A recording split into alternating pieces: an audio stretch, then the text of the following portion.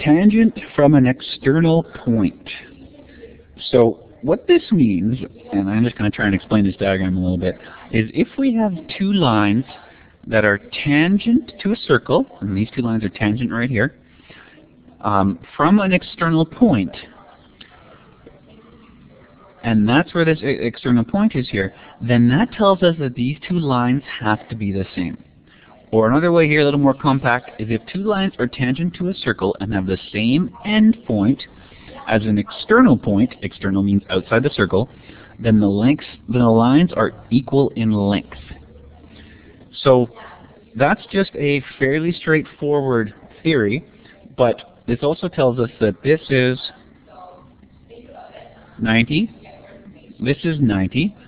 Now if that's true, if they're tangent, another thing that comes out of this is this angle in here, and angle P, must add up to 180 degrees, because these are this is a four-sided figure.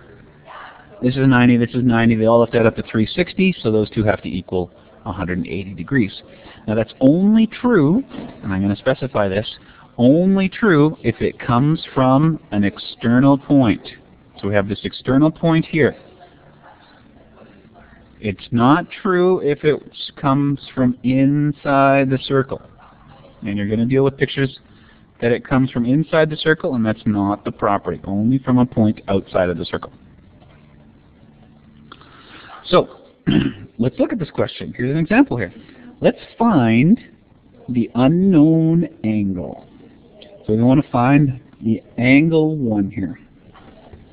Now this is pretty much just as I explained in the last, when I explained the theory, is if this is true, that these are tangent, we know that these lengths are the same. Okay. We also know that those two add up to 90 degrees.